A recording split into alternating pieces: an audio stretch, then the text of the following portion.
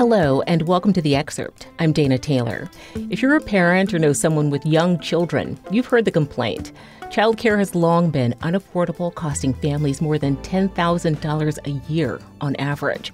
And more than half of Americans have no access to childcare at all. They live in what are called childcare deserts. Meanwhile, the end of COVID-era childcare subsidies have forced some providers out of the childcare business. What's the solution here for working families? Our guest, Julie Kashen, is the Director for Women's Economic Justice at the Century Foundation. Thanks for being on The Excerpt, Julie. Thanks for having me. You recently testified in Congress about the issue of the growing lack of access to childcare for some families. What is it that you find most alarming about this issue? Most families need childcare at some point. The majority of parents are working, whether it's a solo parent household or a dual parent household.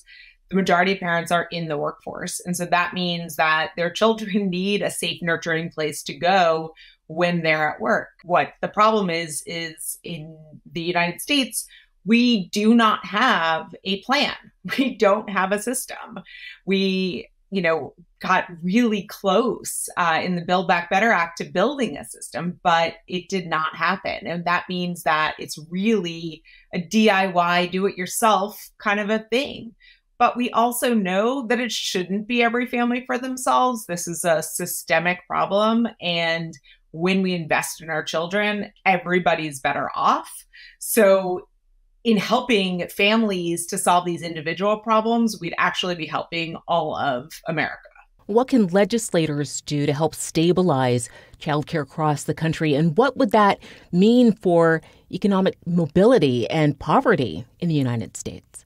President Biden's plan and the Build Back Better plan would have made such a difference. It would have basically made it so every family would have access to affordable childcare. It would have built out the options so that families have lots of choices. It would have had enough public resources that we could raise the wages of early educators who are currently paid poverty level wages, but in a way that did it so that that didn't come out of a parent's pocketbook, that didn't come out of a parent's wallet, that it came out of the public sector, so that we'd be investing in the best early educators to give our children the best possible start in life and partner with their parents to provide that kind of care.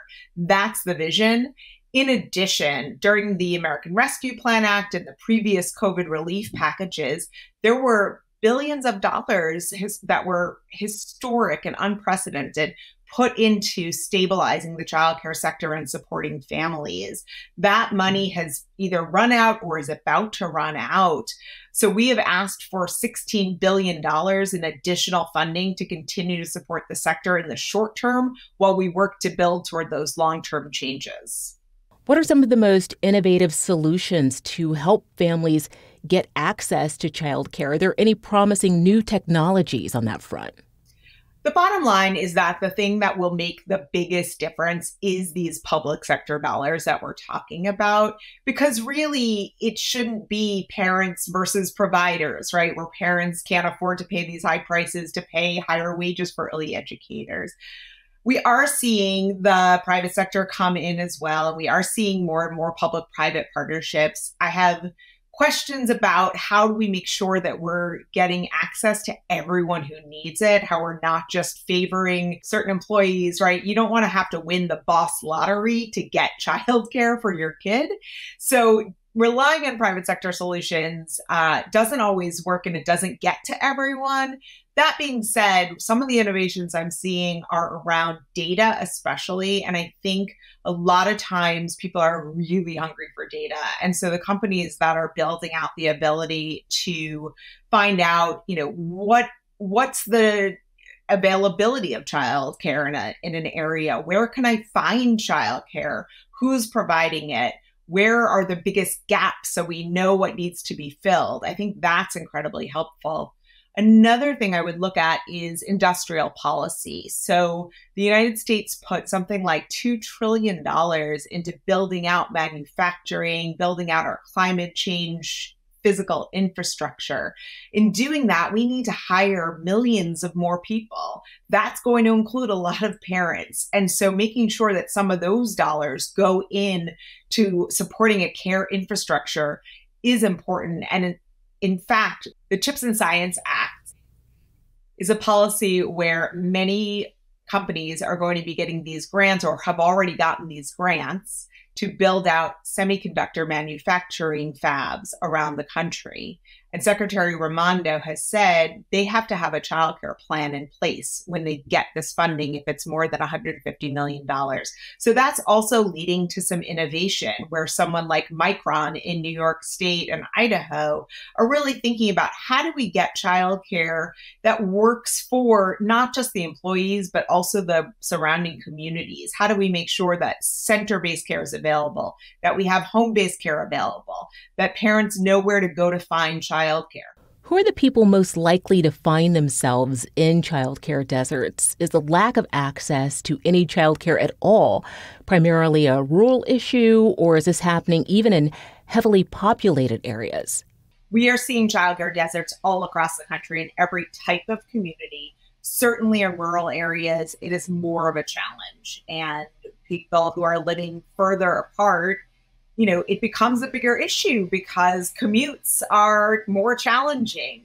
But we know that people in suburbs and in cities are sometimes commuting an hour to drop their child off at childcare and then continuing on another 40 minutes to their job and then back at the other end. That means that they're spending less time with their families. That's not what we want as a country. We want to make sure that people in every community have access to childcare that works for them, that's convenient, that's safe, that's nurturing to their children.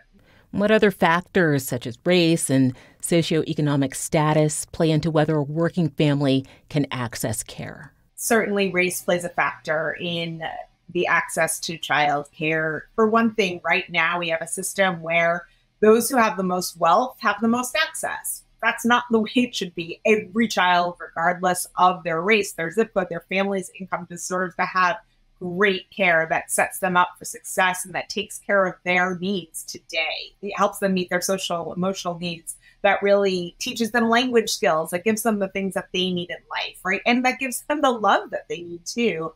And right now what's happening is that because of, the history of wealth in America, where white families have more wealth because of the history of slavery, that means that a lot of families of color are less resourced to reach out and get the childcare supports that they need. There's also the fact that in communities of color, there is less childcare options. So it does really, unfortunately, break down by race. Access to childcare is, of course, essential for working parents. But as you've shared, there are many families who simply can't afford it. How is that impacting the economy? What that means is that they're losing out on economic security. And we know that economic security matters to children, that in less economically secure households, that children may face more stress, more health issues. And so the more that we can support parents to be able to work and be there for their children, the better off their children will be and the better off the economy will be. We know that when we invest in childcare, that actually yields billions of dollars in the economy. That means that employers can rely on their employees to have fewer childcare disruptions that impact the productivity of the business. It means that there's more money in the pockets of parents that they can spend in the economy. 61 years ago, when President John F. Kennedy signed the Equal Pay Act, he noted that the next step was investing in childcare, that we can't have equal pay between men and women if we don't also invest in childcare. The two go hand in hand, and it's been recognized that way for more than 60 years. What are some of the biggest hurdles in implementing solutions to the issue of access to childcare and affordability? The number one issue in access and affordability is really having the public funding to do this well, right? We don't ask parents to carry the full freight of K-12 education. Majority of parents know that their child can go to third grade. They don't have to write a check for the building and the teachers. That's not how it is for childcare. For childcare, most of the time, the full freight is paid by parents. and it's just not affordable.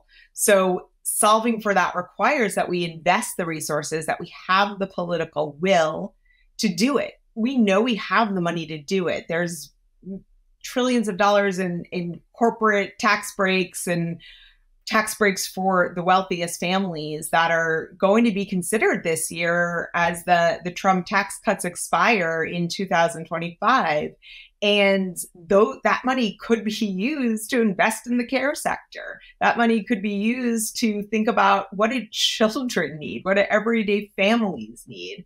And that would make a huge difference. So I think we have the solutions. We just need the political will to implement them.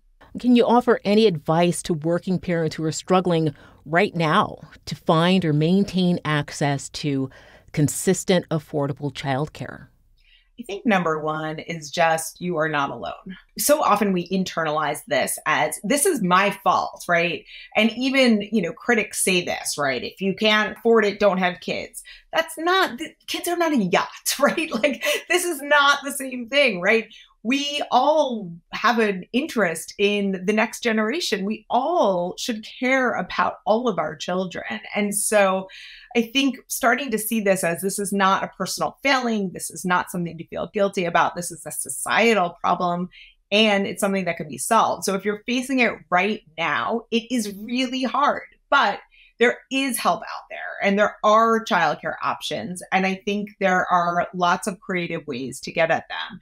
There is a federal program for the lowest income families, and it's been made more accessible over the last few years as a result of the pandemic. So if you have a low income, you may be eligible for the Child Care Development Block Grant. In addition, if you're a higher income family, you're probably eligible for the Child and Dependent Care Tax Credit. That's only something that you can get at tax time, but it does reduce some of the bill. So we do have some things in place already, and please speak up, tell your stories, because I think the more we see each other in each other's stories, the more helpful it will be for social change. Can you give us an example of a city or even a state that is getting it right on the issue of childcare? I'm really excited about what's happening in the states this year. We have seen more progress on childcare over the last few years than we have since I've been doing this work, at least a decade. So in Vermont, we are seeing huge progress. They had a 10-year campaign where they have now achieved significant funding for childcare. It's going to lower costs for families. It's going to expand supply. Similarly, in New Mexico, they had a ballot initiative where they dedicated $150 million a year toward childcare and early learning. So they now have a dedicated source of funding every single year to support families, to get more childcare to families that's affordable, where early educators get a raise as well. Minnesota has made progress as well. Also, Massachusetts. They have invested in the providers. They have invested directly in expanding supply and making it easier for people to run childcare programs because they now have access to the capital they need to pay the teachers better, to pay their rent every month, to pay their, utility bills. It is long past time for us to invest in a comprehensive childcare and early learning system that guarantees great childcare for every family who needs it and wants it. And do you know what the next step of that would be? Like the very next thing that you'd like to see? I think that the care agenda, the issues around care, childcare, paid family and medical leave, care for aging adults and disabled people, these are going to be hot topics as we look at this next election cycle. And I think the more we hear from candidates from the presidential level to state legislators talking about these issues, the more likely we set it up for success so that when folks are legislating about it, they will have them top of mind. I think it's part of that. I'm hopeful that we see more moms in Congress, more moms elected to government, because I think that when moms are there, then we get more progress. Julie, thank you so much for joining us on The Excerpt. My pleasure. Thanks for having me. Thanks for watching. I'm Dana Taylor. I'll see you next time.